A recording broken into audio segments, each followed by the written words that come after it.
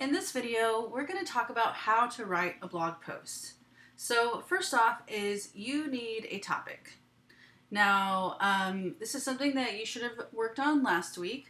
And if you're still having problems and you still want to refine it a little bit, here's a repost of some of the information that I shared last week. So, assuming you already have a topic, it's time to write the text of your blog. I've provided a file for you to download, which is a very basic outline just to get you started. And this is what it looks like. It has places for a headline, tells you where to insert a graphic, and stuff like that. I'm going to go over this in a little bit more detail in just a few minutes. Alright, so one of the reasons you want to start writing your blog post in a word processing program such as Microsoft Word, Google Docs, Notes, etc. is so that you can use spell check. So it'll check your spelling and grammar. This is so important because those little errors will make you look unprofessional. Another thing is word count. Your blog should be between 500 and 1200 words. So you need to go into enough detail to explain your topic, but not too much detail to make people stop reading halfway through. Pro tip, if you use Google Chrome as your browser, you can sign up for a free version of Grammarly and install a plugin. This means that as you type anywhere on the web, while using Chrome at least, Grammarly will show you your mistakes. So if you're typing in like Google Docs, or if you decide in the future to start a blog and you want to just start typing in your blog instead of doing the whole working in Word or whatever, you can have Grammarly checking things for you as you go. Okay, so this assignment you are going to be turning it in as a Word doc, so I can check those things like your formatting, which I'll get to in a little bit, and checking your spelling, checking things like your word count. So you will be turning this in as a doc or docx file.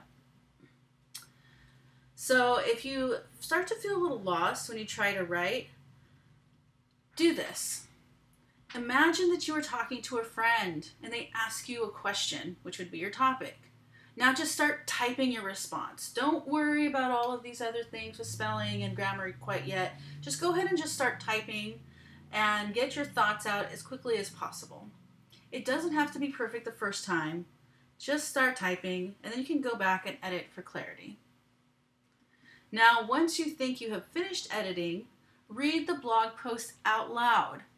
Often our brains skip over our own mistakes when we're reading to ourselves. So by reading out loud, you're forcing your brain to read more carefully since you're sending that information to your mouth to speak. Okay, so don't forget to check your spell check and your word count. So if you're working in Word, this is what it should end up looking like. So I typed out what I was doing and then put it in its different places in that original document. So I have my headline, I have my introduction, I have my main text, and places in between to add photos and such, or your graphics if you're doing that, all the way through. And you'll notice that I actually used my lecture from how to shoot a headshot for LinkedIn for my blog post. So that's a perfect example of how these things can go back and forth. You can create a blog post, you can then turn it into a video, and in fact, you're going to be creating a short video from your blog post with the information. So this is actually setting you up for your final project as well. Alright, so I have everything laid out here, and at this point I can go ahead and come up to Tools and run spelling and grammar. Now it will go through and tell me what I need to change. How to take a headshot for your link profile using only your phone, and it's saying suggestions change to lowercase. Okay. It's telling me I don't think I need to say this, but take a shower and do your hair. Okay, it says I don't actually need a comma there, so let's go ahead and change. And that was the only issues I had. Now again, I already wrote this out once for the lecture, and I used Grammarly for that, and so there's really not a lot of changes. But go through and look at all the changes that it is telling you to look at, and sometimes the changes won't be necessary, but a lot of times they are. So once you're done with this, we can also come up to Tools and go to word count. And this is telling me that this has 763 words. Now, some of these words are going to get changed out. Insert photo of professional look, insert photo of location and such. But it won't be so much that it's going to take my word count down. In fact, I have a copy of the final one. And if I run my word count on this one, tools, word count, we'll see that it went down to 652 words. So that's what I think, around 100 words that got taken out. No problem. I'm still above the within the assignment requirements of 500 to 1200. Okay, moving on. So now that you've written out the text, you can start thinking of the photos and graphics that will work best to illustrate your blog post. You can type your ideas into the document and change these ideas into a different color. This is going to be important later on. And so just how I had showed you with this one here, this insert photo of professional look, that I put in red. And I already did this part for you in the basic outline, but this was just a tip for moving forward when you're writing your own blog post in the future. All right, so next you're going to create the photos and or graphics you need for your blog post. Being organized by saving them to one file is always helpful. You do need one design that includes the name of your post and at least 2 other photos and or graphics throughout the post. So, for example, here I have my first graphic, has the name of the post, how to shoot a headshot for LinkedIn. And then I have some more photos, and in this case they have text overlaid.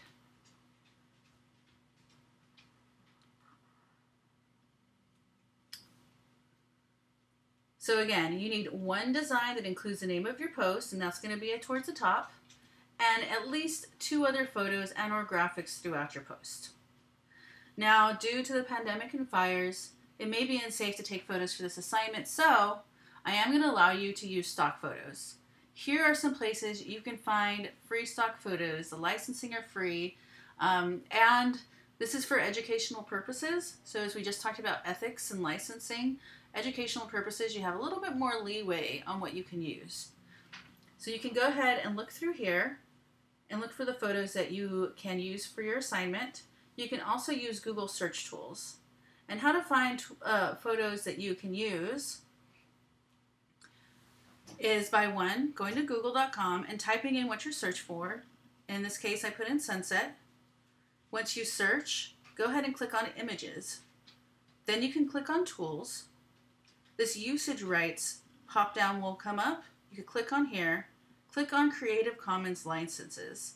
If you remember from the ethics video, that video that was embedded within there went over some of the common Creative Commons licenses. So if you didn't watch it, make sure you go back and watch so you can see what licenses you can use. All right, so now that you have your text and photos, it's time to put it all together by adding or inserting your graphics and images to your document. If you were publishing this to an actual blog, you can now copy and paste the text over and replace the insert photo notes and all that with your images. And the reason why I recommend changing these notes to another color is so you don't accidentally leave them in your blog post. How awkward would that be, where someone is going through your post and it says insert photo somewhere? You want to make sure you take those out. That's why I make them bright red. Now, don't forget to also indicate what is a heading and what is normal text.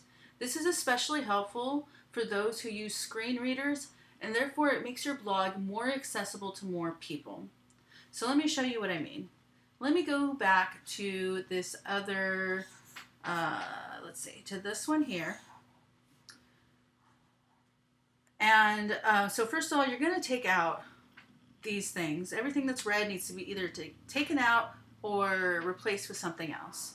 So insert photo or graphic with headline text.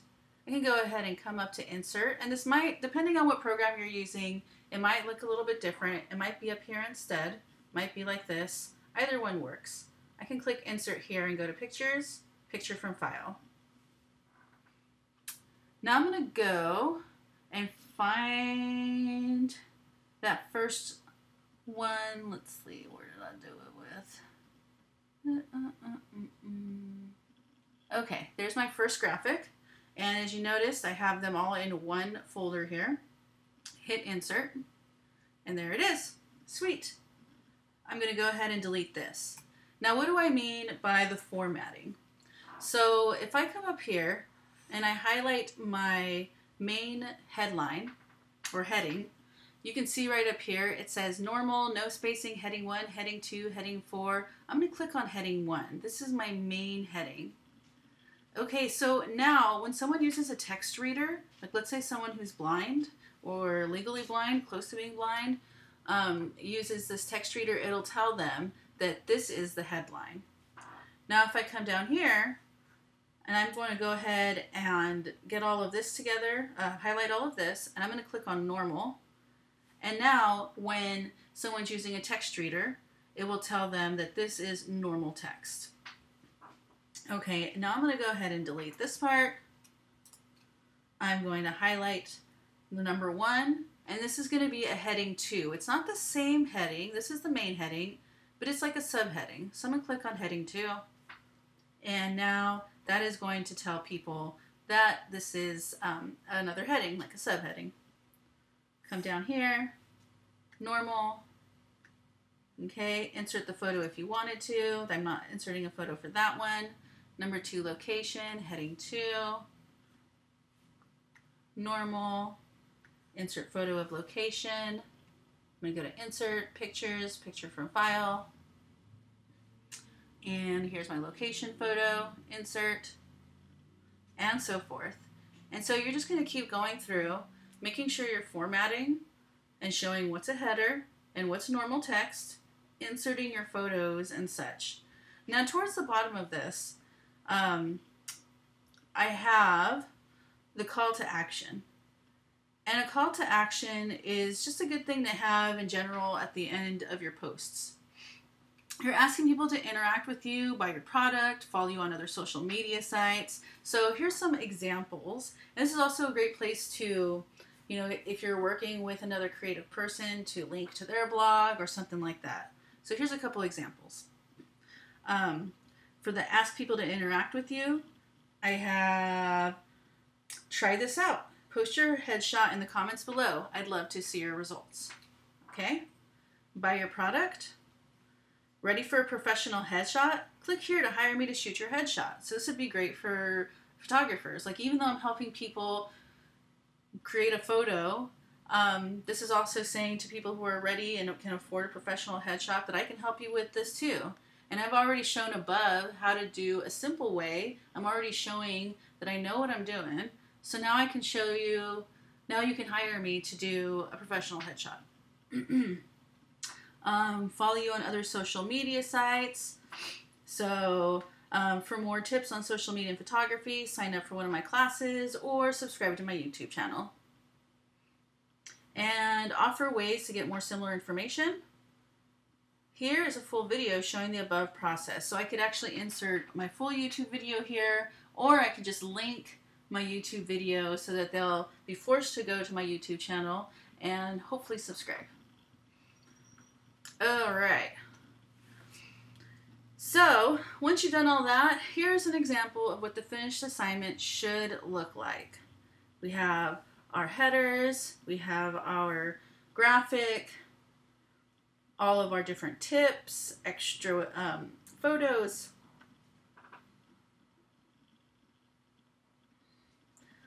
And because this is a Word document, that's why there's all this extra space, is because these photos are, large. So therefore they added that extra space. That's no big deal for this assignment. Of course, with your blog post, that extra space wouldn't be there. All right, and then you can also throw in your links. So I kept a couple of those different call to actions down at the bottom. I have click here to watch my full video showing the above process, which links to my YouTube video. For more tips on social media and photography, sign up for one of my classes. I've linked the Fresno City College website, or subscribe to the YouTube channel. Try this and post your headshots. I'd love to see your results. Feel free to contact me with feedback and suggestions, and there's my email. So having that contact information is also a good idea at the bottom. You want people to be able to get a hold of you. So one more thing I forgot to show you is how to link things in here. So let's say I wanted to come here and sign up for one of my classes at Fresno City College. All right, let's go. Here I have the Fresno City College website. I come up here, I select the website, hit Command Copy, Command C. You can also go to Edit Copy, same thing, Command C. Come back over here, select the words that I want to be linked to. I'm going to click on Insert and Link. Then I can go ahead and paste, Command V, and hit OK. So now, if this was my blog post, someone could click on here and it would automatically open to the Fresno City College website. Okay, so I hope this has helped you out.